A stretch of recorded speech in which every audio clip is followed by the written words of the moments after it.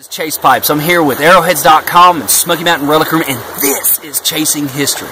On our adventure out west, I came across Jefferson's River and looked around and said, oh my gosh, I can't believe it. I'm in Lewis and Clark country, and I had to share this experience with you guys. Not only that, but the history of this place. Because where we are, where we're standing, this, literally right here, is where Meriwether Lewis was, at this spot on this river. In 1803, Thomas Jefferson purchased the Louisiana Territory, in a sense doubling the size of the United States. Literally and famously is quoted with one stroke of his pen. But he didn't know what he purchased, so he amassed the Lewis and Clark expedition, which is an idea of exploring this country that literally goes back to the days of the Revolutionary War. Meriwether Lewis, who was Jefferson's personal secretary, was tasked with organizing this enterprise. And he and his friend and co-commander, William Clark, would comprise the only joint military operation in the United States military history. They would share command, a co-captaincy, to explore this vast territory.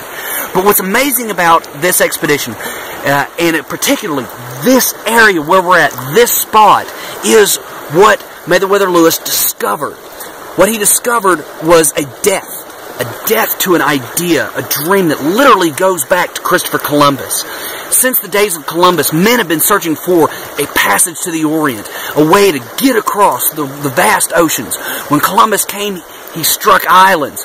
Amerigo Vespucci, after him, discovered what we now today term as America. And that there was a continent between it. Then came the search for a passageway through the continent. There was always belief that there could be a passageway through it. So that dream died with Lewis. As Lewis ascended the Missouri, the idea was that at the headwaters of the Missouri, of this river, was a very short portage over the mountains down to the headwaters of another major stream. That stream could be ascended, and that river could be followed all the way to the Pacific, and from there to the trading markets of the Orient, with China and with Japan, which is what not only Europe but the United States desperately wanted. So on this river, where we're at now, Meriwether Lewis ascended.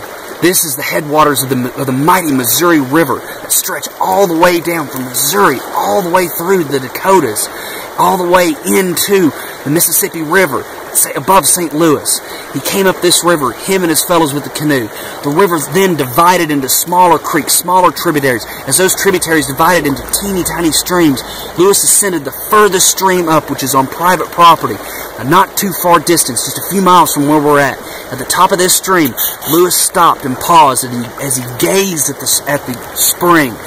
He looked at the spring, and he put one foot on one side and the other foot on the other, and he said, I have now stride the mighty Missouri River. He took his hand and he cupped water and he poured it into his mouth and he drank of the source of the Missouri River. When he drank of that source, and he looked up and gazed at the mountains beyond, and he looked at these jagged peaks, mountains that have ice and snow on them year-round.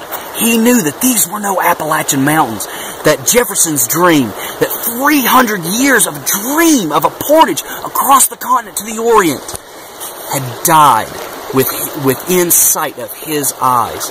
Can you imagine 1805 in this country with the whole dreams of a continent behind you, and you come to this spot, see these mountains, and know that there is no way that anybody is portaging anything over them. The dream of a Northwest Passage died there, but American history did not. Neither did the Lewis and Clark expedition. Meriwether Lewis and William Clark continued into Idaho, and then into Washington State and into Oregon, and explored that country all the way to the Pacific. Upon reaching the Pacific, they turned around and made the trip all the way back to St. Louis and back to the United States, completing, without a doubt, the most incredible adventure in American history, exploring undiscovered country.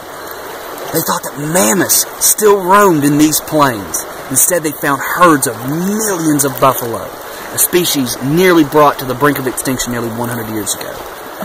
And all that history happened right here, right where we're at. Thank you guys for watching. Remember, You know, I can never remember my motto. Remember, make the world a better place, just one person at a time. Be good to yourself. Be good to others. Just be good people. And how do you know where you're going? Unless you know where you've been. It's studying and understanding the mistakes of the past that prevent the failures of the future. My name is Chase Pipes. This is Chasing History.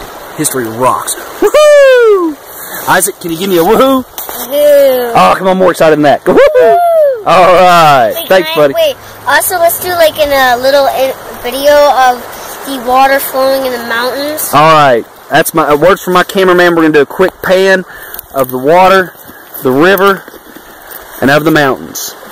This is Meriwether Lewis country. Thanks for watching.